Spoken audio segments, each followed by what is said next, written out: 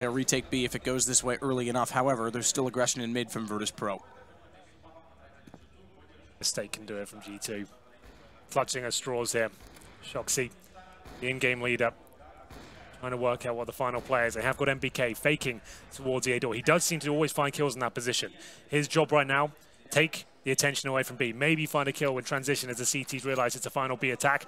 Smokes towards the CT spawn area. Successful. There it is, the MBK frag. I always said it comes in most of the time, and now they make their way towards B. But Neo will be trying to shut this down. Body will look around. Bomb is gone. TaZ has it. Body looks around to watch for the flank. Bomb, they've got to go back for it.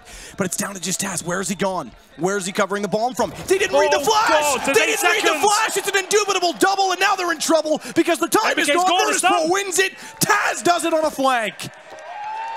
He looks as cool as a cucumber as well. What a massive blunder from G2 to finish it off as well. It looked like they had